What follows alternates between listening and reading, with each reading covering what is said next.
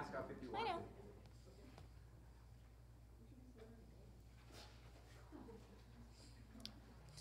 I know. Hello, my name is Jay Neese. I am A high school coach? I'm a high school assistant. Yeah. I am performing for Westside Middle School. Newsflash! And this is That Little Pill. They say it will help.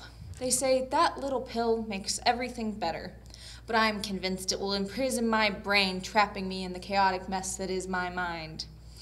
They say it will calm me. They say that little pill will make it all easier to focus. But I am convinced it will enslave my thoughts, forcing them to work in the fields of someone else's ideas.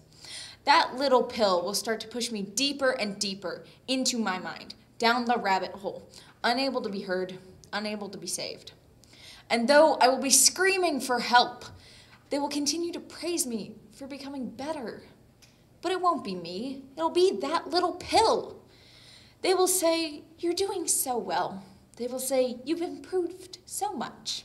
But what if I lose the things that make me, me? What if I lose the joy when I act on stage?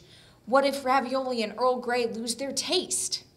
When I have my heart broken for the first time and I can't slam my door in their face or cry myself to sleep, it will be because of that little pill.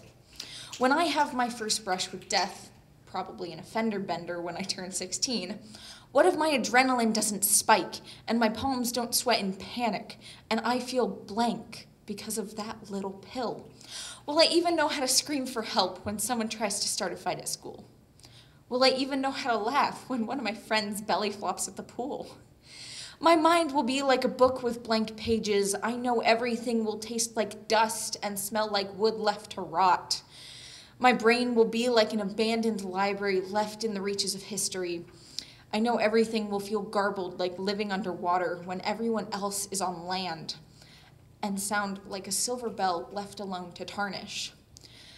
They say it will help. They say that little pill will make everything better. But I know somewhere deep inside that pitch black basement, I will be calling for you to let me out of my imprisonment.